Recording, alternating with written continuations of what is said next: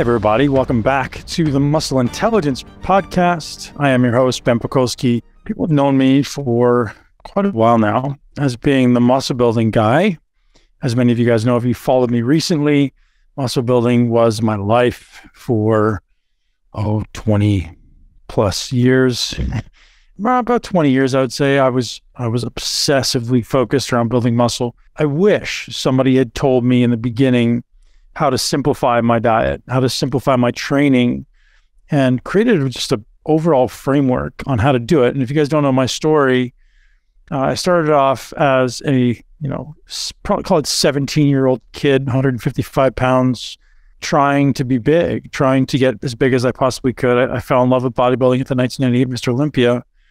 And I started looking for that one person who I knew could kind of give me the straight, no BS path. And I'm a no BS guy, if you haven't met me or don't know me. I don't like sugarcoating. I tend to be very, very direct. And I couldn't find them. I was very drawn to certain people in the sport. Milo Sarchev, I was very drawn to him for his direct nature, for his direct communication style. Charles Poliquin, also for his direct communication style. But if you know Milos is a brilliant man and also very much the type of guy who is like, everything looks like a nail. He's a hammer and everything looks like a nail. It's always one way. And I found a lot of value in that. I found a ton of value in that. And I found a ton of value in his confidence and his ability to build his own physique, and a lot of value in the things that he taught. Charles Poliquin, as you know, certainly the greatest strength and conditioning coach ever. Rest in peace. Brilliant man, and taught me so much. But what I realized is there wasn't anyone who could give me what I would call a holistic approach, right? And holistic is kind of a term now, like it's overused and tainted a little bit. But I wanted someone who could really guide me on the training for my body, because my body's different than everyone else. And I wanted somebody who could guide me on the nutrition.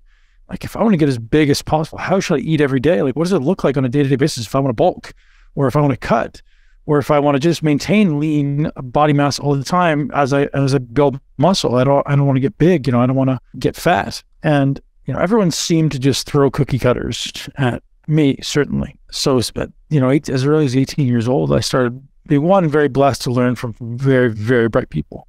And also having this insatiable desire to understand what it actually took to build muscle. Today's podcast is going to be about nutrition and all of the narrowed down bullet points of what it actually takes to build muscle. I'm going to do my best to keep this concise and really boil it down to first principles, because there's a lot of noise, isn't there, on the internet? There's a lot of misinformation, and oftentimes it's the message gets kind of drowned out amongst context, right? So context in this terms is, who are we talking about?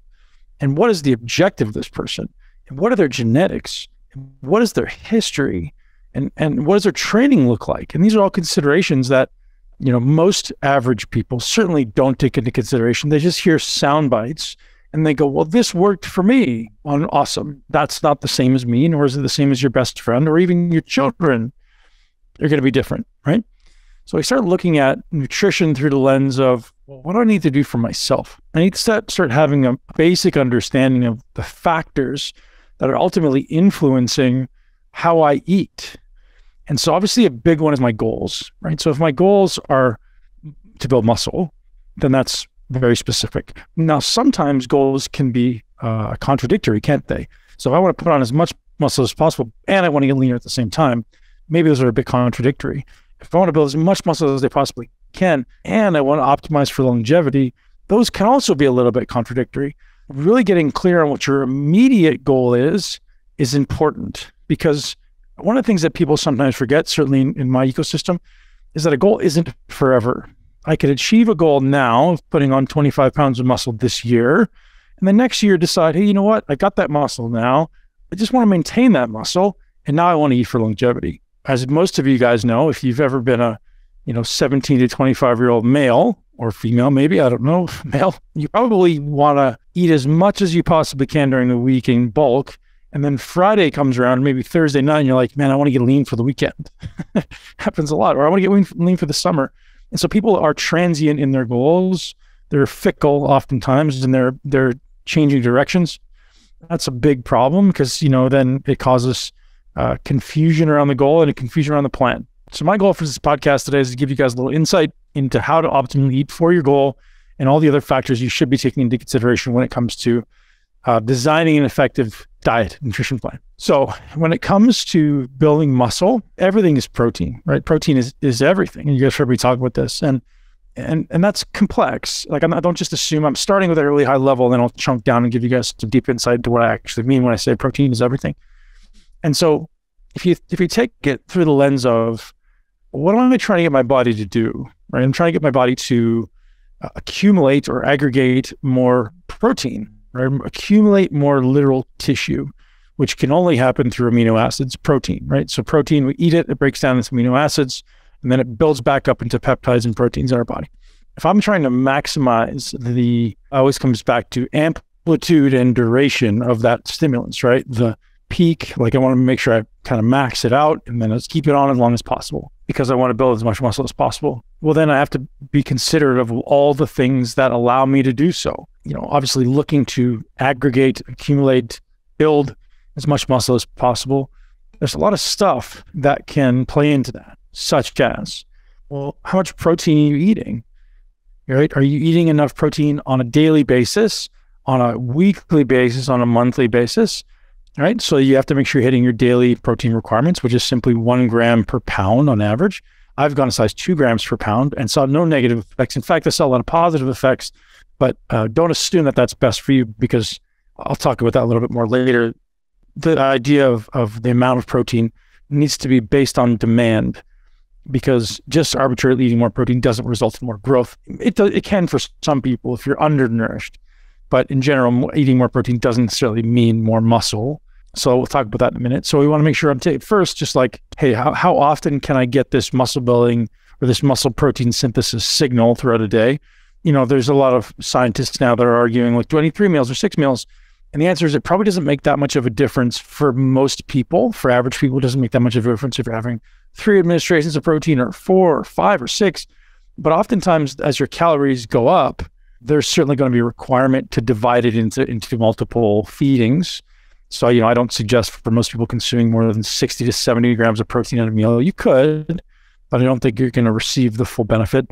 So then if you need to consume 300 grams of protein a day, you're probably looking at least 5 feedings per day to divide that amongst the day. And then, so if we're looking at, first, let's check boxes, right? First, I need to make sure I'm hitting my protein target for the day and the week and the month. And then I need to go, okay, well, is my body digesting, absorbing, and assimilating this protein? Because just because I eat protein doesn't necessarily mean it gets to where I want it to go. So do I have optimal autonomic nervous system state, right? The state of my nervous system matters when it comes to digestion, absorption, assimilation. Do I have optimal hydrochloric acid in my stomach? Do I have optimal enzymes? Do I have optimal microbiome? Do I have optimal gut health? Do I have optimal inflammation? Do I have optimal hormone status? Do I have optimal cellular health? There's a lot of boxes that need to be checked there. And the answer is everyone's different. So when I say optimal, this is not on or off. It's not black or white. It's a sliding scale, right? So it's either way really, really good. Like we have people who can eat Pop-Tarts, pizza pockets, and grow. And those people are probably very genetically blessed when it comes to all those things that I just said there, digestion, acid, and enzymes and things like this. They're probably very blessed genetically or had a very, very healthy upbringing. And there's people on the other end who, as Charles Pakulski would joke, I can have 3 licks of a dry prune and get fat. And those people are typically maybe a little bit broken metabolically, right? So if we think of all of the things that can happen from the time that I eat a piece of steak to the time that it becomes my bicep, there's a lot of potential breaks in the chain, right? So we have to, as someone looking to optimize our nutrition, think about that. Well, how are we doing, right? 1, am I eating enough, right? Great, that's step 1, but that doesn't mean you're gonna get the results you're after. Are you digesting, absorbing, and then assimilating all of those things? But if you're not, you probably just have expensive trips to the bathroom. So, okay, great. Now let's assume that we fixed all those, right? We've got the the right amount of protein. It's really high quality protein. It's essential. We got all the essential aminos. It's complete protein. It's, free from toxins. We're eating mostly wild meats, mostly animal products, probably 90% animal products or more. As far as the protein comes from, we know definitively animal protein is going to be significantly better than any vegetable sources. Okay, great. We hit all those boxes. What does that mean I'm going to grow? No, right? Now what else needs to happen? Well, as I briefly said, the state of my autonomic nervous system plays in as well. How well is my body actually stimulating this anabolic cascade, we'll call it, right? The muscle protein synthesis cascade is dependent on a lot of factors in between. So am I, one, eliciting a signal when I train? So many people, this is where I created a business, or why I created a business.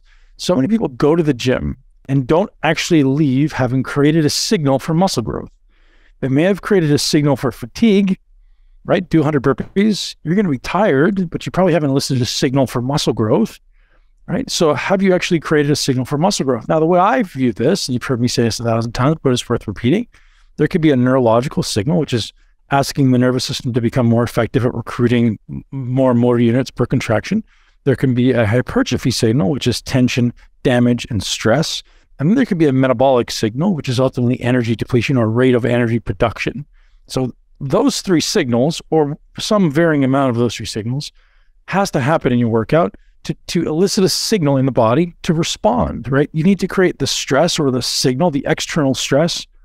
External stress creates an internal response that necessitates an adaptation. If I'm not doing my exercise correctly, that's okay, but you're not going to build muscle. And I think this has literally made my business for the last 12 years off this, because 98% of the people that I meet are simply not creating the right signal in the gym. You're not choosing the right exercises for you. You're not doing them correctly. You're not doing them in the correct volume, in the correct frequency, based on what your body is capable of adapting to, right? So again, there's a lot of nuance there, and I've done podcasts on this in the past. I'll do more in the future. I'm literally building a program right now, or built a program that's launching April 1st on exactly what I just said. How to choose exercises for your body, how to do them correctly, how to ensure you're doing the right volume and the right frequency, and then how to progress it so that you're ultimately going from, wherever you are now to where you want to be. And I call it phase one, because regardless of how long you've been training, the very first phase that everyone should be doing, probably once a year, is the equivalent of what I used to call a primer program, right? But this phase one is a little more, significantly more extensive than a primer program. A primer program would be a 6-week program that basically teaches you new motor patterns. Whereas this is a primer program, but it's also all the other logic and the thought process of like, hey, here's how to actually walk from, choosing the right exercises for your body based on your mechanics, these other steps that I say. Anyways, if you guys are interested in looking for that, look for that April 1st on muscleintelligence.com. Put a lot of work into that, a lot of videos, a lot of audio, a lot of podcasts, but not the point of today's podcast. If we're not creating the signal, then no matter how much protein you eat, you're not building muscle. So let's make sure that we've checked 2 boxes now. We've got the box of like, yes, I'm eating the protein. Second box is, hey, am I actually creating a signal for muscle building, which is ultimately end-to-end tension on the muscle, right? We have to create tension on the muscle. We have to do that for long periods of time. Think of magnitude and duration again, right? How much tension am I creating and for how long? And ultimately, am I creating some type of negative stress, some type of eccentric loading, which is mechanical damage, and then some type of metabolic stress, which is accumulation of some type of metabolites or accumulation of some type of myokines, which are these secretory molecules which get released from the muscles. And those things need to happen as a result of the exercise stimulus. Otherwise, I'm just stressing my body, which is not necessarily bad because you are depleting energy, but you're not going to change the way you look. And certainly probably not going to change the way you perform. So we've checked those 2 boxes. Let's assume, great, we've checked both of those boxes. Well, what else is there? Well, I kind of briefly said this autonomic nervous system thing. And in my mind, I take an autonomic view of training. I take an autonomic view of the body. Just like, where's the state of my autonomic nervous system? If I'm constantly in a state of high stress, high sympathetic arousal, you're not going to build muscle. Your body's going to be in this constant catabolic flux. Catabolic is associated with high cortisol, high adrenaline, constantly moving, constantly fast brain. Body needs to be anabolic, which is the other side of it, which is the parasympathetic rest and digest. So then you have to be able to intervene and be in conscious control first and then unconscious of what's happening at the level of the autonomic nervous system. So if you're someone who's looking to optimize body composition, whether that's build fat or lose muscle, doesn't matter. You first need to intervene and interject with your autonomic nervous system and say, what's the state of my nervous system at default? When I'm sitting on my butt on the couch or when I'm sitting in my car, what's the state of my nervous system? Does my nervous system think I'm running away from a herd of hyenas? Or am I able to like sit here and chill? And that really plays in because my body's either going to be breaking down tissue, which is all of the tissues, right? Yes, fat, yes, carbs, yes, protein, which is not ideal. Mostly carbs and protein, less fat in those cases often. Or is it replenishing itself, rebuilding itself so that the next time I go to the gym, I'm stronger and faster and more capable? And if you're spending all day running away from the tribe of hyenas, pack of hyenas in this case, I guess, you're not going to grow. So there's 3 boxes I have to check. Now, and you guys have heard me talk about this in the past, but what's one of the, if we talk about how do I elicit a parasympathetic stimulus? Well, breathing is top of the list. Sleep is enormous. Food is another one, like having the right amount of food, right nutrition. Obviously things like meditation and time in nature and connection with loved ones and so many things we could potentially be doing to improve our vagal tone, right? The tone of the vagus nerve. So these are 3 boxes we want to check. Then when it comes to optimizing for protein synthesis, because my body's constantly breaking down, it's not building up. Then, so if we go back to the beginning, I said, we got to hit the base number of protein for the day. That's kind of like base of the pyramid, right? Well, this other one that maybe could be included in that other point, but I wanted to wait a little bit on this one, is this idea of optimizing for the amino acid leucine.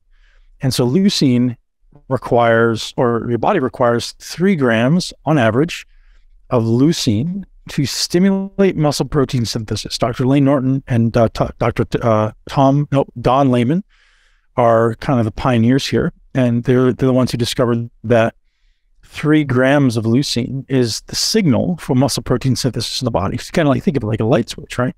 It's flipping on this muscle protein synthesis signal.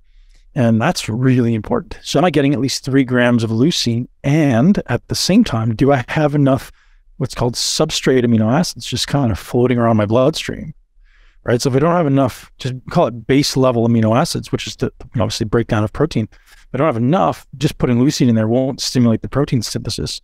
So I can have both this, amino acid kind of pool and leucine. Now, there seems to be other factors that are at play there as well when it comes to this pathway called mTOR, right? So protein synthesis is a signal called mTOR, mammalian target of rapamycin, and it just stimulates your body to like start aggregating or accumulating more protein, which is really interesting. So there's other things at play, and I'm not an expert in mTOR. To be honest, I don't know that there's a lot of people who are experts on mTOR. There's an mTOR1, there's an mTOR2. I don't know how they interplay, to be honest. And I do know that one of them is very much dependent on carbohydrate. I mean, you have to think of it. I think of it. I don't know if it's accurate, but I think of it in terms of like a fuel gauge in the cell. If your cell is depleted of nutrients, then it's much harder to stimulate mTOR, MPS. Or if your cell is replenished and repleted with nutrients, then it seems to be easier. And this is, again, how I kind of interpret the science, and it could be inaccurate. So I apologize if it is, but I'm looking deeper. But right now, that's the best I could find. But think of it like, and I used to use this as a gauge when I was competing. As soon as my muscles felt like they were becoming depleted, I knew that I had elicited a signal in those muscles to turn over nutrients faster, right? Produce more energy per unit time. And I also knew that if my muscles felt like they were fatigued, that the chances of me growing were dropping. So I would use that certainly when I was competing as kind of a gauge for how much work I should be doing, volume I should be doing. Because if I'm doing back and all of a sudden I see this 20 or 30% kind of precipitous drop in my ability to do work, I can assume that the muscle now is fatigued or becoming more depleted of glycogen. Because I'm pretty consistent with my performance. It's pretty level, boom, drop, right? And it may not be that drastic, but when you're like, okay, I'm cooked. Either I can't contract in a certain aspect of the range, or I literally can't even do another rep. Like, well, how much of a drop off have I seen during my training? Is it 20%? Is it 30%? Is it 50%? That's way too much, right? So like relative to where you were at the peak of the workout. So that's important important to just feel as though, where am I relative to my full glycogen state? So when I'm preparing athletes for contests, as an example, I usually just will train them. If I'm training them in person in the gym, we'll train them until we see some type of decline in that body part's ability to perform. And then either we go and do a different body part, which is usually the case whenever you're doing a contest, or if we're not doing a contest, then we'll just maybe end in the workout and send them home. Because obviously when we're doing a contest, we want to deplete multiple muscles of glycogen because that's often necessary for fat loss or calorie depletion, calorie expenditure. But off season, we may not be so inclined to deplete more muscle groups, right? Because we want to kind of aggregate more calories and more protein. We want to create the signal. We want to go home so we can do it again often. Okay, so now we talked a little bit about mTOR, muscle protein synthesis. Now we want to talk about, in the beginning I said, muscle building is all about protein, and it is. And it's also about creating the frequent signal or the frequent demand to synthesize protein, right? So what creates a demand? Well, tension creates a demand. Damage creates a demand. Maybe even metabolic stress creates some type of demand, right? So if we're doing that more often, in many cases, it's actually advantageous. So especially for someone who's a hard gainer. So my theory on people who are hard gainers is low volume, high frequency, right? So if you can train twice a day as a hard gainer for 30 minutes, you're going to have, in my experience, a lot more progress. Because I want you to go super heavy, create as much tension as you possibly can.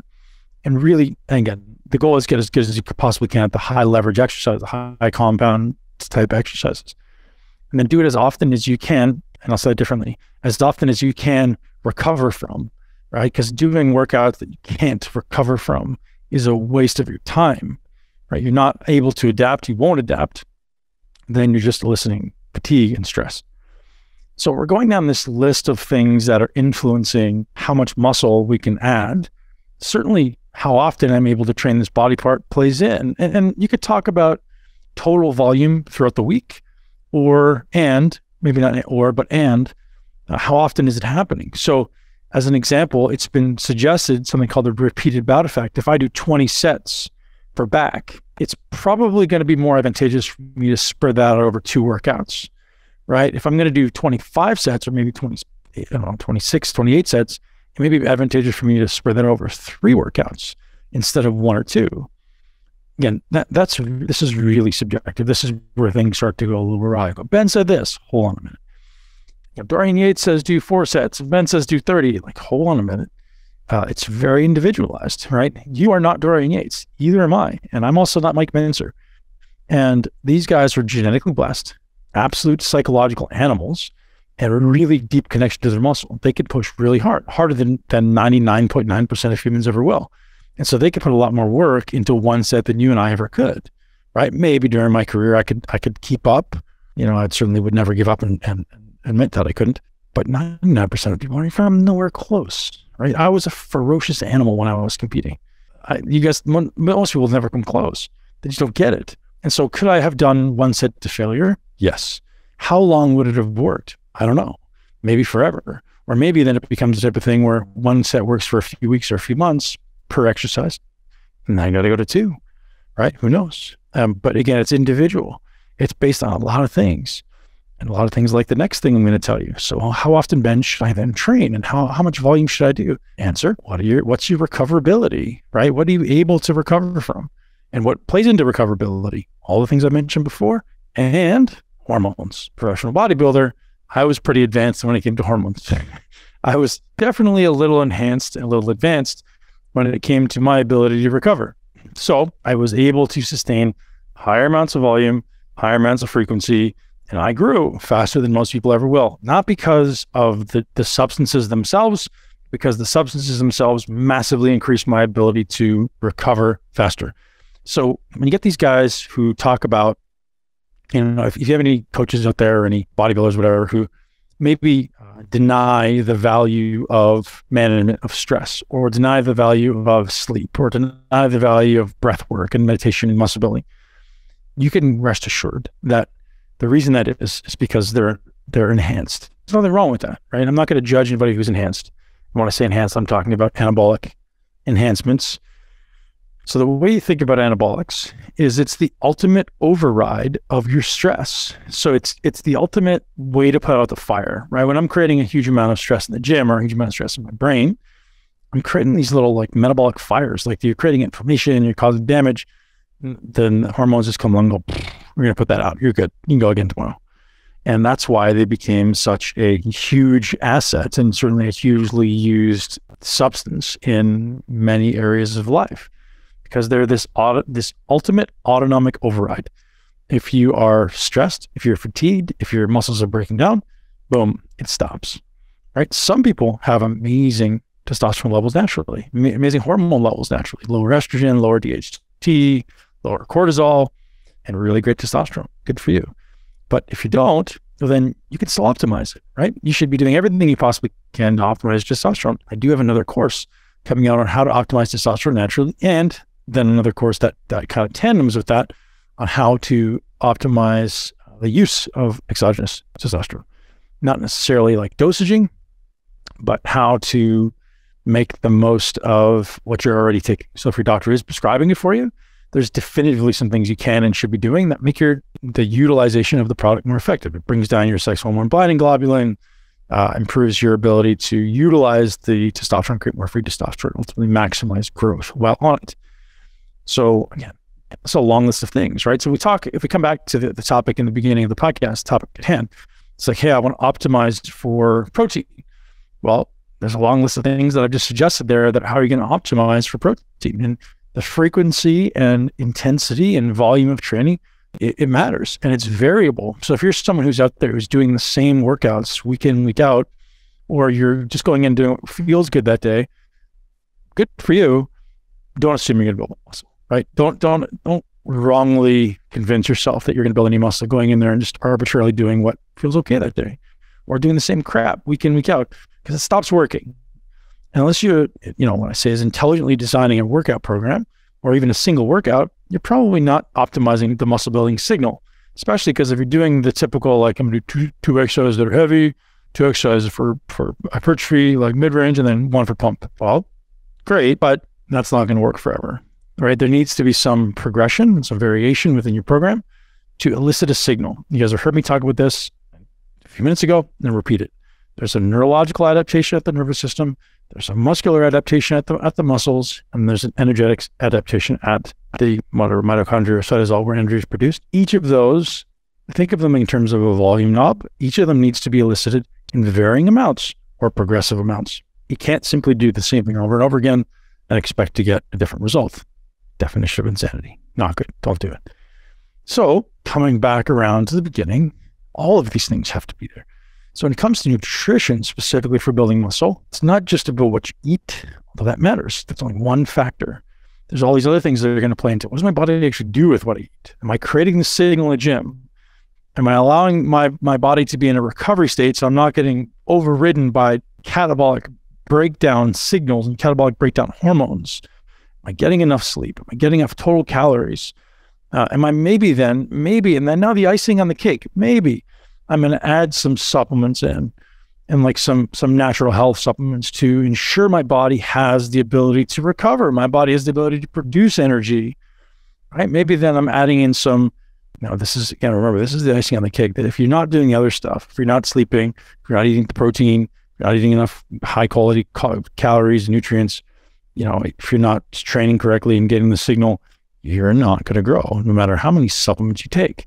So supplements are the icing on the cake, right? They're maybe 5%, maybe. And I'm a big fan of supplements, right? Supplements can be great, but remember that supplements work more effectively the harder you train. The more you are kind of into a depleted state or into an almost overtrained state, supplements actually work more effectively for some people in those states, right? If you haven't taken a magnesium supplement in 3 months, when you take one, you're going to feel different. And don't not take a magnesium supplement. Everyone should take magnesium. Most people should be taking magnesium because it's so depleted in our food supply. But as an example, if you're depleted in some energy or in some nutrient and you supplement with it, you're going to feel different. So as an example, if you're deplete or lacking some amino acids and you take an essential amino acid supplement, the difference is enormous. because your brain will work differently, your nervous system will work differently, your recovery will be different, right? If you're depleted in I don't know, any type of vitamin, you're going to feel different. I was depleted in riboflavin for the longest time. I had no idea. And I took some riboflavin. And gosh, it was like somebody turned the lights on. Riboflavin. How many people have actually heard of riboflavin, right? I didn't know. I tested and I felt incredible after that. So these are just icing on the cake. What supplements should we be taking? Well, essential amino acids is probably a good idea, just to ensure that you're getting all the basic aminos. I also suggest everyone take collagen when it comes to optimizing for muscle building. I really like collagen and about 10 to 20% of my total protein intake for the day. It can also come from bone broth. I just like to make sure we have enough of the amino acid glycine in there. You can take supplemental glycine. You can take magnesium glycinate to get a little extra glycine. But in general, we need a few grams of glycine a day. It's been shown to be really, really useful for recovery, for blood glucose regulation, for joint health, collagen synthesis, things like this. Very, very important. What else is useful for when it comes to supplements specific to ultimately building muscle? Obviously, creatine is the mother of all muscle building supplements. We could take things like, what I've been taking lately that I like is colostrum protein. There's a product called Surthrival that I have no affiliation with, but probably the highest quality colostrum I've taken. Love it, delicious, and really high quality. Well, everyone should be taking vitamin D and K2. Again, that's it. Maybe a multivitamin, maybe some fish oils, maybe some vitamin B and vitamin C. Like, I think a lot of situations, the way I explain supplements to people is 3 tiers, right? You've got tier 1, which is kind of the foundation. These are things that everyone should take because they're depleted in your food supply. There's like 7 things that are more or less what I just told you. And there's tier 2, which is situational. And that could be, hey, I'm sleeping poorly bad, or hey, my gut health is messed up, or hey, I know I have some small intestinal bacterial overgrowth because I have really bad gas, or my brain feels foggy, or I have a problem producing energy, or situational stuff. That's tier 2. Tier 3 is now performance supplements. And this is where most people like to go. And they're like, I want some more caffeine, or I want some more nootropics, or I want some more NMN. And all these things are like, no, man, you don't need that. Like, fill up your bases first. And then we could talk about those, longevity supplements. And those are great, sure, but not if you're missing like core level base micronutrients. It's just a waste of your time. Like if you're not getting enough sodium, magnesium, potassium, the basic electrolytes, taking 5 grams of resveratrol a day is not going to help you, right? You got to manage your oxidative stress. So we've covered protein, and I think protein is the most important nutrient when it comes to muscle building. Now, when it comes to designing a muscle building diet, this is maybe part 2 of this conversation. It's actually quite simple, and there's a little bit of individual variance, but people confuse this and they complicate it, and you can do so much with so little advice. Here it is. As I just said, first, optimize for protein, because if you want to build muscle, if you want to lose fat, protein is going to be your most important nutrient. Next, determine what your basal metabolic rate is and your total daily expenditure. Now, your BMR is what you burn in a coma. That plus what you're expending in a day is going to be your total daily expenditure, right? So let's say you're 3,000 calories, and let's say you're 200 pounds. So you need 200 grams of protein a day, because we just said it's going to be about 1 gram per pound. You go a little over. You feel like your recovery is not great, or maybe your digestion, absorption, assimilation is not great. So you got to go up a little bit. If someone's 200 pounds, the most I'll go is 250. And then, okay, great. I've got 2,200 calories left over. I just need to distribute this between carbs and fat, really whatever amount that feels good to me, with the asterisk that if you're training hard, you need carbohydrates. You need to fuel performance. You don't need more carbohydrates than what you need to fuel. So if I'm training for 45 minutes a day and it's kind of lackadaisical, then I probably don't need huge amounts of carbohydrates, maybe 150 to 200 grams for someone that body weight, right? So let's say 200 grams of carbs, 200 grams of protein. So where does that put me? That puts me at 1,600 calories. So then I need to have 1,400 calories in fat. Okay, figure out the math. I know what that works out to be. Actually, it's pretty close to exactly 150 grams. So there's my diet for the day. 200 carbs, 200 protein, 150 fat. And that's your diet. And if that, see how it feels, start there, work through that. So you've just set your total daily, again, I just made these numbers up, but that's basically the way you fix it. And if you're like, hey, you know what? I feel like my energy is fluctuating too much the other day. I'm up and I'm down, and I'm up and I'm down. Well, great. Drop your carbs down a little bit. Eat more fat. Or if you're like, hey, you know what? I'm really lacking a pump and I really don't feel good in the gym. I feel like I could have a little more energy. Good. Pump your carbs up. right? Or I feel like I'm not recovering fully from the workout. Okay, good. Bump your carbs up a little bit. I feel like, what you just got to look at what are the symptoms I'm experiencing and what nutrient is either causing it or hindering it, right? So if I feel like I eat a meal and I feel really lethargic afterwards and I want to sleep, or I eat a meal and 2 hours later I'm hangry and I'm just like, I got to eat again. You're probably insulin resistant, metabolically inflexible. So we got to fix that. Otherwise, your body will never burn fat, right? And so this is another very, very, very, very important topic to consider. And this is a big part of my phase 1 program as well, teaching you how to improve for metabolic flexibility. And metabolic flexibility is really simply the ability to switch between fuels. Meaning, best example, or an example, is if I eat 100 grams of carbs, let's say it's noon, and I eat 100 grams of carbs. 3 hours later, 2 hours later, how do I feel? And what should happen is, if I eat 100 grams of carbs, which is a lot, I'll get a glucose spike in the blood. My body will respond by producing insulin. Insulin will go up in the blood, and those two things should come down more or less concurrently together. And if they don't, meaning if my blood glucose keeps coming down, and maybe it stays down, or maybe it keeps coming down drastically, what usually happens is the blood glucose starts to come down, picture it coming down the backside of the mountain. Well, then your body has had enough carbohydrate and it'll start releasing fat to be burned, right? So your body typically likes to balance between carbs and fat. It's not good. There's many things that influence which one it emphasizes, either carbs or fat, but things like hormones and activity level and insulin sensitivity, these things will influence, and your resting glucose levels will influence how much fat you burn at rest. So if your blood glucose is coming down, you've got a healthy metabolism, the body starts releasing fat to the bloodstream to be burned, to be oxidized.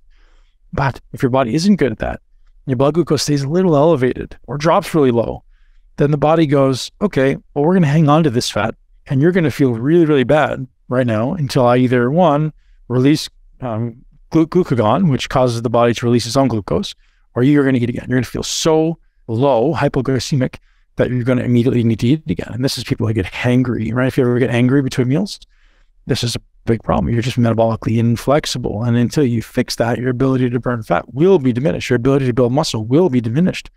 And you should make that a top priority. It's a big priority for us in phase 1, this program that I've created that launches April 1st. So hopefully that helps. Hopefully it gives you a little perspective on how to optimize nutrition for muscle building and fat loss. Same thing, guys. It's exact same framework. What is the difference? If I want to build muscle, I look at my basal metabolic rate, my total daily expenditure, and maybe I bump it up by 10%, depending where my body fat level is. My body fat's high, I don't bump it up by 10%. My body fat's low, then maybe I bump it up by 20% over my total daily expenditure, right? Because I want to fuel performance. It gradually goes up. It doesn't go up drastically, right? If I want to lose fat, maybe I just stay at my TDE, my total daily expenditure, just maybe 5% below it, because I don't want to drop into too much of a caloric deficit, because then what happens to my performance? My performance goes to the poop. And if you guys have ever heard me talk about how I choose what lever to pull when it comes to losing fat, it comes down to this, to managing stress is probably the most important thing we're going to do in modern society.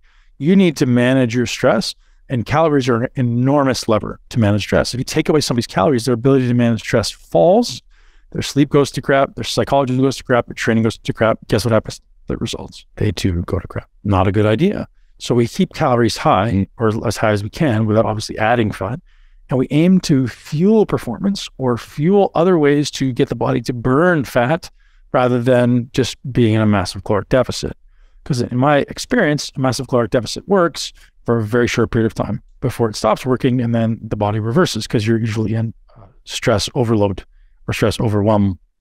So the muscle intelligence approach is fuel performance, right? Increase your ability to do high quality work. And when you do, guess what? Build muscles. You build a body, right? A body that you enjoy, right? A body that moves well, that feels great, right? Rather than like starving myself, which again, cool if you want to, nothing wrong with it. But in general, most people who lose weight too quickly or starve themselves, in general, tend to binge when it's done. They in general tend to gain weight back.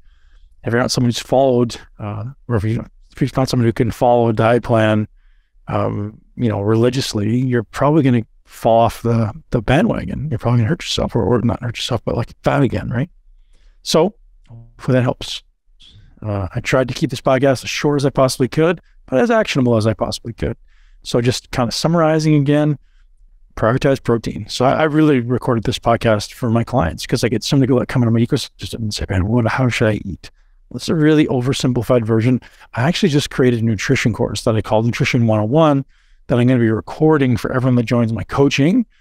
So as you guys know, we've been growing this coaching community for coming up on 2 years now. And it's so wonderful. Like I love connecting with just high achieving men. And I say high achieving, but it's men who have the desire to be their best, right? It's men who hold each other accountable and who push each other hard and who just want to be great in everything we do. And it's a no BS community. We support each other. We push each other. Your workouts are going to be hard, but only relative to what you're able to recover from. So the goal isn't to just like smash you into the ground. Like I always say, I'm not a cheerleader. I'm here to do things correctly for you. I'm not here to yell at you and tell you to work hard. Like I will, but it's more about like, let's be scientific about this and let's be progressive about this. Let's build something that your body actually is able to recover from and adapt to, rather than just some arbitrary, hard work that you pull off the internet. Great. That feels good once in a while, right? I'm all for doing what I call ball builder workout a week. Go nuts. But the other time should be methodical and intentional to not only make you look better, but make you move better, right? Look, feel, and perform at your best.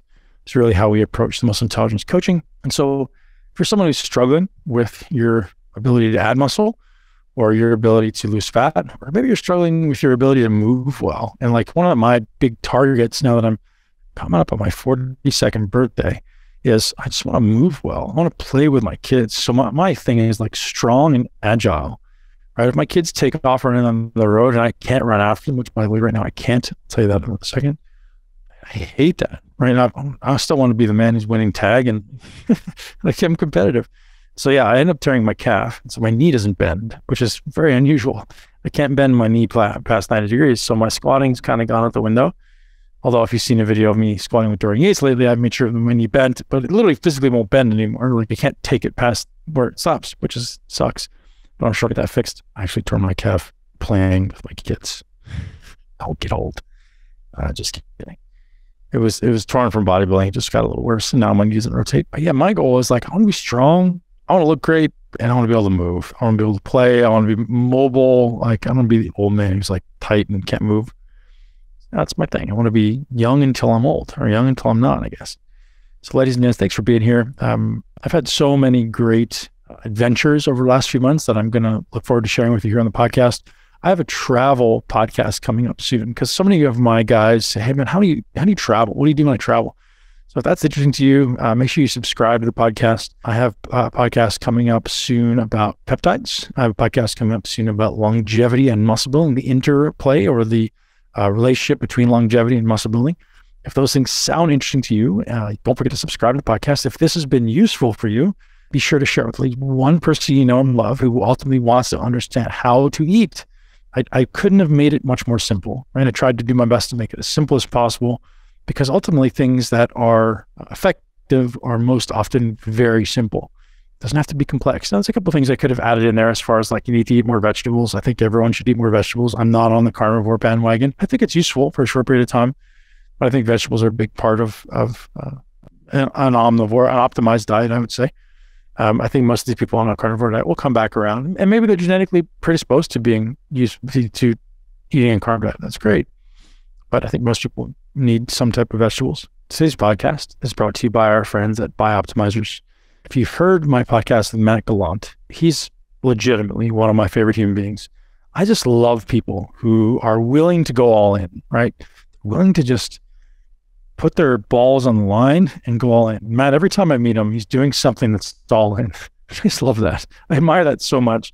Whether it's optimizing his brain, optimizing his nervous system, his meditation, his diet, he's always got some amazing experiment on the go. And which is why I'm not surprised that Bioptimizers has become such an incredibly successful company, just revolutionizing, being pioneers in the supplement space, just incredible products. And they've done it again with sleep breakthrough. And if you guys haven't heard my podcast with him, go listen to it because everything he says is awesome. It's gold. He's so well researched, so intelligent, so thoughtful in his words. Sleep Breakthrough is the new product, and it's got all the most important ingredients that you're going to need in a sleep product, in a powder that tastes absolutely delicious. I actually took it last night and had an amazing sleep. By the way, I also added in a new pulse electromagnetic frequency mat under my mattress, which I'll tell under my sheet, which I'll tell you about next episode as well. PEMF mat, which is improving my HRV significantly, which I obviously measure with my Oura Ring.